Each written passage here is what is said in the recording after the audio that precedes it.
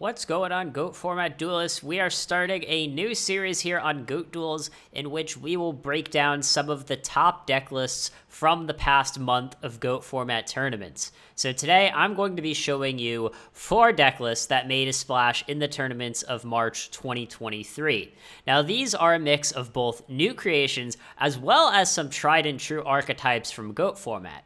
But my hope here is that you'll be able to walk away with some new ideas and solid options that will make you more prepared for when you enter your next GOAT Format tournament. Welcome to GOAT Duels, I'm ACP. Now let's jump right out of the gate with an absolutely crazy concoction here. It's a Rescue Cat deck, but this looks nothing like what I've ever seen before. This deck was piloted to a first place finish by Danji Boss. And as usual, you know, if I get anyone's name wrong, I apologize for the mispronunciation. This dude took this deck to a 6-2 record, 6th place finish, did pretty well. And, you know, I've tried out Rescue Cat a decent amount myself, experimented with a lot of different builds, but this is really a new direction entirely. To start, I'd say the main thing that makes this unique is we've got 3 Gigantes and 2 copies of even the Rock Spirit, arguably just a strictly worse Gigantes, but, you know, here we are. Rescue Cat, of course, a lot of the monsters that you want to play anyways, they are Earth, right? Milas Radiant, Panda, Death Wombat, Injection Fairy Lily, these guys are all Earth anyways. So this dude just figured, like, hey, why not? I'm just gonna lean into the Earth theme, play the Gigantes, which is, admittedly, I think a pretty strong card. I mean, 1900 attack, 1300 defense, special summon, already pretty good before you even start talking about its effect, which can potentially give you that Heavy Storm. And I also want to point out how good United We Stand becomes in this deck, right?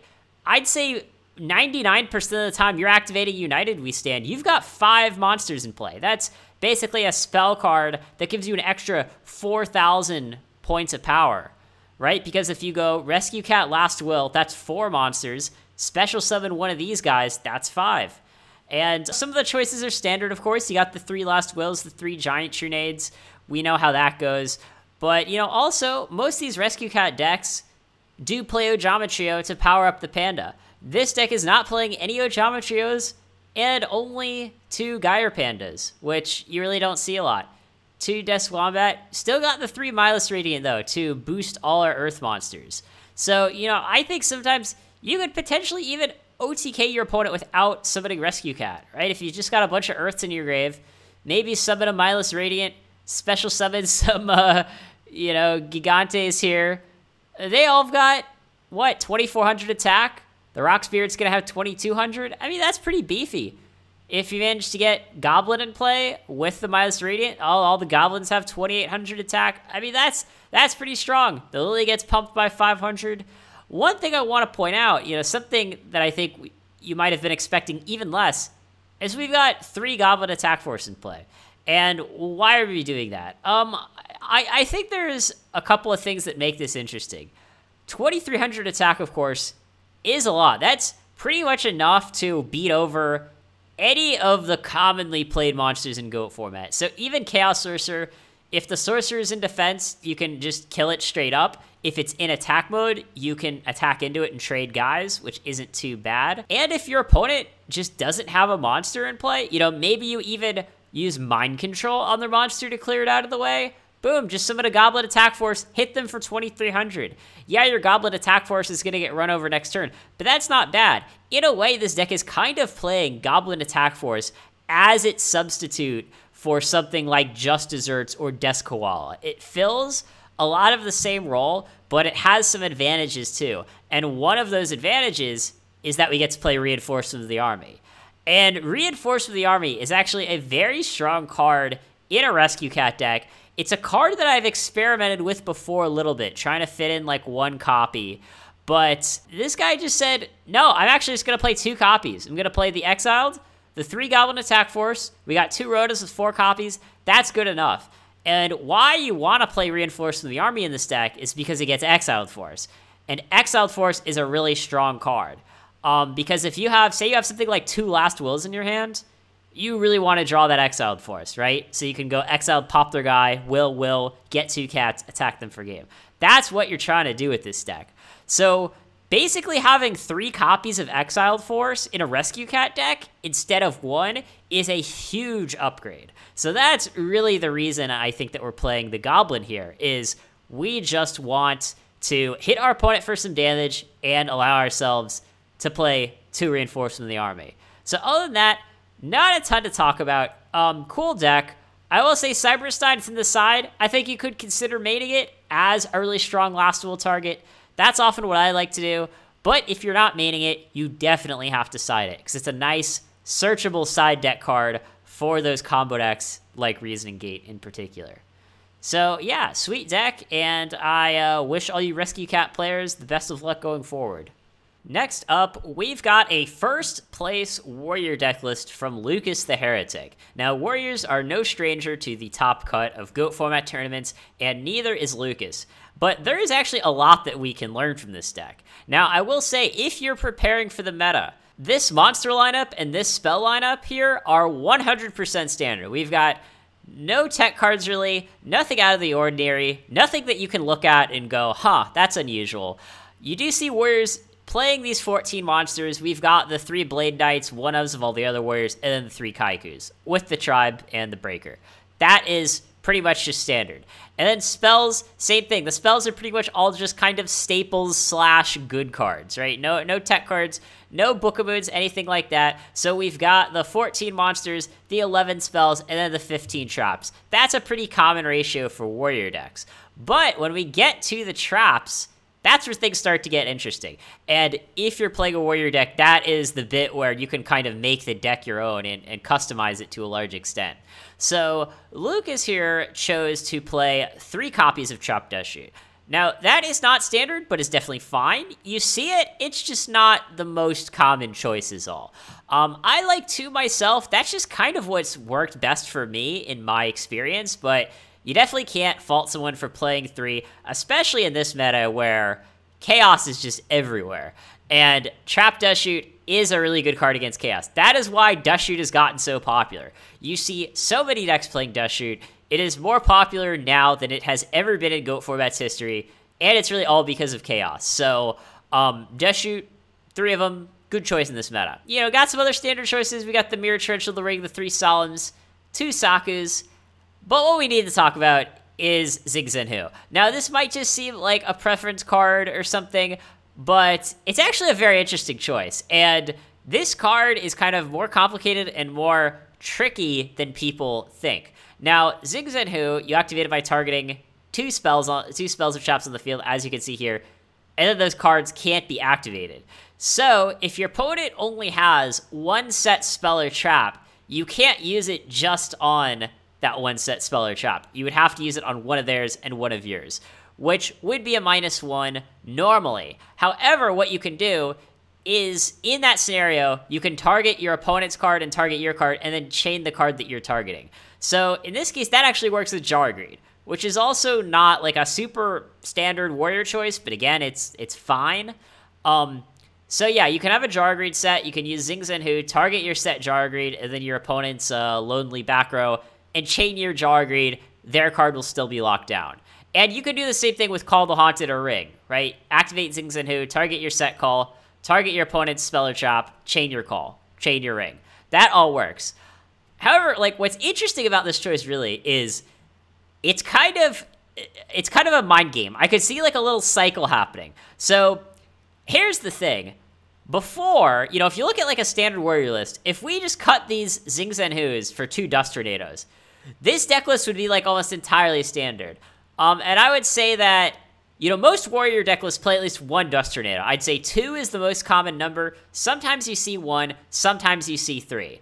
But you normally see those Dust Tornadoes. So in the standard Warrior list, if you're playing 1 MST, 2 Dust Tornado, what the opponent is often going to do is they are going to strategically set multiple back rows, hoping that you hit the wrong one with Dust Tornado. So I'll give you a pretty common example, actually.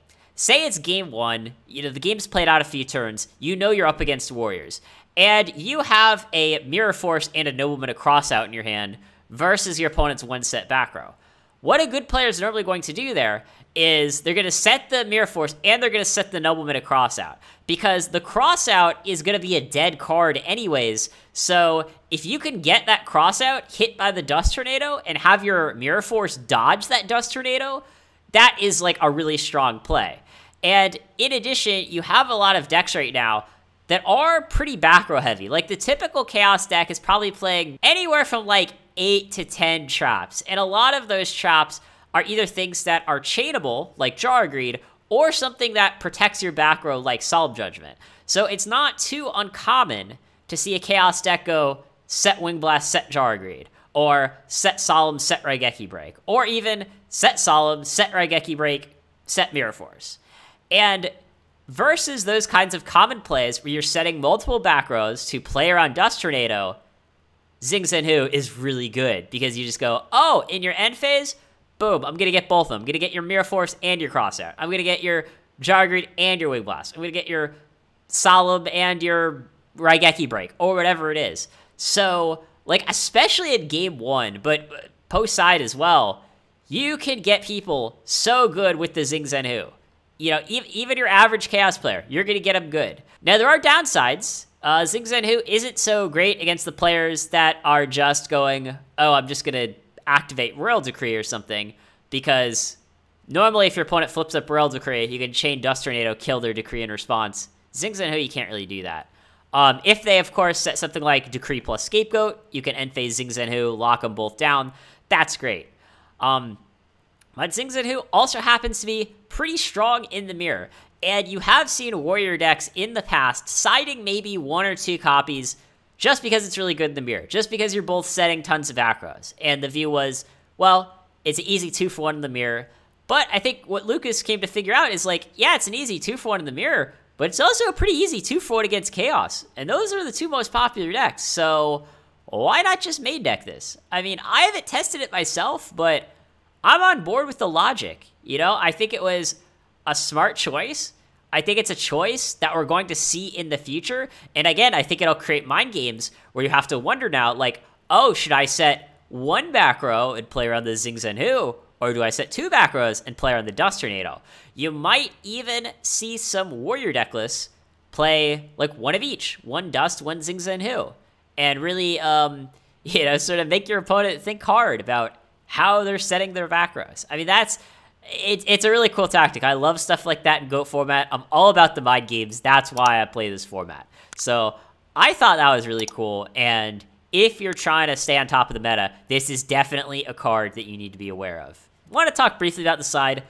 Mostly it's pretty standard. I mean, there's not a lot to talk about here. Yeah, okay, we got the 2 Saku's main, the 3rd Saku and the widespread coming in for mirrors and Earth aggro and that sort of thing. Pretty standard. Oh, we got the Dust Tornado on the side, just in case, I guess. I will point out, though, that this list is citing heavily for the mirror. I would be willing to say that between the main with the Xing Zhen Hu and this side deck, I bet Lucas was crushing mirrors. So one combo that we like is Mobius Brain Control. I've talked about this before. Brain Control is really good against Warrior decks. Mobius can be pretty good against Warrior decks, although it kind of depends on the situation.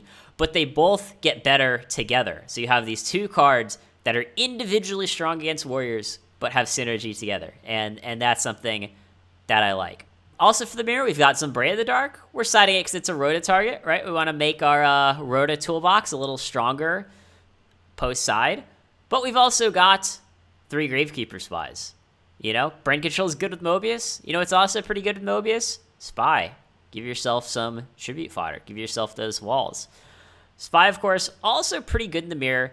Good in Game 1 or Game 2. Now, you actually do see some Warrior decks even main decking 2 Spies. It's a non-standard choice, but it is a thing that people do. I think that can have his merits as well. Lucas chose to side it. Gravekeeper Spy is, in general, arguably one of the strongest monsters in GOAT format. So I don't blame someone for saying, hey, look, if I'm not going to main this card, I better at least be siding it. So, yeah, we've got... How many cards is this guy going to bring in for the mirror? 3 Spies, probably 2 Mobius, a Zombraya. That's already 6. Brain Control is 7. And I would probably guess Dust, Saku and Widespread are coming in as well. Yeah, we're looking at probably siding in 10 cards for the mirror. That's a lot. It might even be a bit too many. I don't know if we need 10, but guarantee this guy's crushing mirrors, that's for sure. Third up, we've got a first place deck list from Zeugler, and this deck is Chaos Return, and I am happy to be seeing someone taking up the mantle of Chaos Return other than just Dingosig. I think Chaos Return is really good, it's really slept on, it's strong against the meta, it is the Chaos deck that beats other Chaos decks. It really is, and that is why I think people need to pay attention to this deck. It's a good deck. Now, this list, it's a little different than the one that me and Dingosig play, but it's still pretty good nonetheless. You know, there's some stuff I don't like. I wish we could have some Zaborgs in here. I am a Zaborg enjoyer, as many of you know. Zeugler apparently is not a Zaborg enjoyer, nor is he a Shining Angel enjoyer, which I guess I can't blame him for. Shining Angel isn't that good. But he went with the Thunder Dragons instead. Now, although this isn't necessarily the exact way I would play the deck, there are some things that I like about it. There are some advantages. There are some things worth talking about. One thing that I like is that this deck actually disguises what it's doing pretty well. Because if you were to take out the 2 returns from this deck, right? Imagine you just didn't have the returns in here. It would be hard to know what you're doing, right? If these are just 2 invisible cards, you're like, I don't know what those 2 cards are. This would just look like a standard Chaos deck, right? You got your Thunder Dragons, you got your Dakochis, your Spies, your Sorcerer, your Raigeki Break, your Solemns, your Dust Shoots. Just looks like totally normal Chaos deck, nothing to see here, guys. So, now there's some cards that can give it away. Bazoo kind of gives it away. Obviously, if, I don't know, say your opponent activates Delinquent Duo, hits a return out of your hand. Okay, well that also gives it away. But other than really those 3 cards, the 1 Bazoo and the 2 returns, nothing gives away what this deck is doing. Because even a card like Blade Knight, it could just be a tech card, right? Could just be a Chaos deck throwing in 1 Blade Knight there. I've seen it before. Same with Kaiku, Skilled Dark Magician. Same with DD Warrior Lady. So, what I kind of like about this list is that you can kind of play it like a normal Chaos deck, right? Especially in mirrors. You go back and forth. You trade some cards. You cross out each other's things. You know, you sorcerer their guy. They sorcerer your guy. And then mid-game, late game, you're like, boom, return. Got you. And if they've got, I don't know, the Mirror Force, you're like, oh, I've got the Solemn for that, by the way. So that's kind of cool. You know, again, I think there's some advantages to Shining Angel. I like that it can search DD Warrior Lady. I like that post-side, you could get the Jowgen or the Roulette Barrel, which I think are a little underrated. But this list is good too. I think you could even swap this Bazoo out for the second Sorcerer, disguise the strategy even a little more. I also don't know why we're playing 2 Kaiku, 1 Skilled Dark Magician. That seems like a very strange thing to do. Why not just throw this 3rd Kaiku in the main over the Skilled Dark? I don't know. One thing that I like about Kaiku, though, is, well, it's good against the other Chaos decks for one thing, but what you could do is you could play your Kaiku, hope your opponent Snatch steals it, and then they go, oh man, I'm going to get this guy so good. I'm going to snatch his Kaiku, banish his whole grave. How's he going to beat me? Then you go, well, return. That's how I'm going to beat you. So that's kind of nice. In a normal Chaos deck, that is a risk with playing Kaiku, is that someone could Snatch steal it and use it against you. But here, that's not something we're concerned about. So yeah, I think Chaos Return is still slept on. It's still underexplored. And no matter how you play it, whether you're playing Zaborg or Shining Angel or Thunder Dragon, whatever it is, just the basic principle of 3 Dakochi, 3 Spy, 2 Crossout, 2 Return. It's a good engine. It really is. It's good in this meta. Yeah, this deck is a little underpowered. Are you going to do the whole thing where you're activating a bunch of Trinity pieces and getting them back with your Magician of Faith? Well, no, we're not going to do that because there's no Magician of Faith here. So yeah, it's, in a sense, it's a little underpowered compared to the nutted draws that some Chaos decks might have. And because of that, it can be a little tricky to play sometimes. But if you're good at playing this deck, you know, you use things like Kaiku and Blade Knight to your advantage, use Zaborg to your advantage if you play it, use Return. I mean, even in this deck, Bazoo can be pretty strong, right? I mean, if you just pump it twice, that can run over a Sork in defense, pump it 3 times, it can even run over a Sork and attack. So Bazoo actually, I think, kind of has potential in the mirror. It's actually a pretty strong card in my opinion. You know, if you've been struggling at winning Chaos Mirrors, if you think grinding the Chaos Mirrors isn't your thing, try this instead. Give yourself that advantage. We got lots of great cards for the Chaos decks. We got the 2 Kaikus. We've got the 2 Returns. And even the 2 Dust Shoots. You do see a lot of Chaos decks maining those 2 Dust Shoots for the mirror. I like it even more in this kind of deck, though, because you could kind of use it to see if the coast is clear before you use your return. I like that. In any sort of, like, combo control style deck, I like using Dust Shoot as a way to see if the coast is clear before you play that power card and attack your opponent for game. So yeah, give this deck a shot, and congrats to Zoogler. I hope to see some more return players taking up the mantle soon. Don't be scared, guys.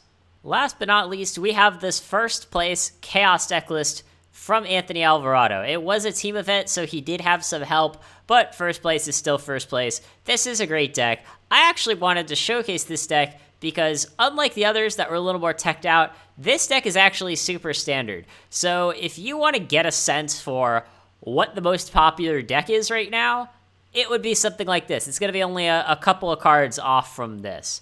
And that's good to know if you're trying to counter the meta. It's also good to know because maybe you want to play something like this. Maybe you say, hey, look, I think I can crush everyone in mirrors. Just give me a super standard Chaos deck list, and I'm going to pilot that. Worked for Anthony Alvarado. Could work for you, too. So the 20 monsters here are super, super standard.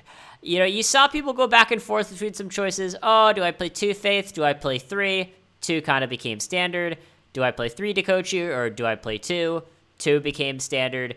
Do I play Tsukiyomi? The answer is, yeah, it's pretty good as a one-of. You get some value with your flips. Deal with some problematic cards like Kaiku or Blade Knight. Do I play Tribe? The answer is, yeah, you clear a bunch of Spies, clear a bunch of Warriors, clear a bunch of Goats. Discard that Thunder Dragon, not too much of a discard that you're worried about. Add 3 Chaos Monsters, also quite standard. Spells here, also very standard. Now, Book of Moon is one of those cards where I think players feel differently about it. You do see some Cast X Plague, no Book of Moon. It used to be the case that 2 is kind of standard. You don't really see 2 anymore. 1 is kind of in the middle, I think. 2 is probably too many. 0 maybe not enough. Like Tsukiyomi, you can get some value with your flips. I mean, you want to protect your BLS from Snatch Steal, don't you? You know, that's still a thing. So yeah, Book not nearly as strong as it used to be, but decent card to play. One of. 2 upstarts. Talked about this before. You don't have to play 2 upstarts. In fact, his teammate Slash Tap did not play any upstarts. Did just as well. But the 2 upstart, definitely standard. Does help you power into those Trinity pieces faster. And card destruction. Card destruction, I'll say, that is a card that you don't have to play. And in fact, the more standard choice right now might even be to not play card destruction, just because of how common the mirror is. Card destruction, not super good when you're helping your opponent discard their Night Assailants and Thunder Dragons as well, but it is definitely a very powerful card against everything else. So why not play it? And kind of like the Warrior deck, the Traps is where you get to make this deck your own. Now, there's a lot of different numbers that people play with. Here we've got 1 Dust Shoot. You see some lists playing 2. Here we've got 2 Wingblast. You see some decks, maybe they're playing 3. Or maybe they're playing Raigeki Break instead. Here we've got 2 Solemns. You could play 1, you could play 3, you could play 0. Solemn is really the one card where I think cast players are kind of all over the map. It just depends on who you ask, what their experience has been. I think 2 is fine. I don't know if I want to play 3 in this deck. I will say with Solemn, this is one of those cards where if you're a good player, you're going to get much better mileage out of Solemn than if you're a bad player. Now that, of course, is true of any card, arguably, but I think it's more true with Solemn. I think everything in the main is very standard. I like this side, actually. I don't see anything in the side that I can criticize. I like the 3-sided Zumbrea of the Darks. We recently had a short about why Zumbrea is really good against Warriors. One of the reasons that people forget being good against Snatch Steal. If they snatch it, they can't attack you directly. And with a control deck, you definitely care about that. Mind Control, good mirrors, as always. Got the Azura, just in case we need that 6th light. You know, just in case we go up against Goat Control, want to clear some goats. Berserk Gorilla, just a worse Zumbrea of the Dark. He thought, you know, 3 wasn't good enough. He needed a 4th card of the same role. I also like Cyberstein. Great against combo decks. Dust, Saku's, pretty flexible. Mystic Walk, good against burn. You could go with Hysteric Fairy instead. That's another option. Or you could just go with the Mobius Brain Control combo that we saw. Mobius, good against burn. Then Brain Control and Mobius, good against Warriors. That's another option. But here again, we see a lot of side deck cards against Warriors. The obvious ones being the Gorilla, the 3 Zumbreas, 3 Sakus. That's 7 cards. It's a lot. So thank you for watching. I hope you learned something today. And if you liked this video, then maybe you should also watch this one here.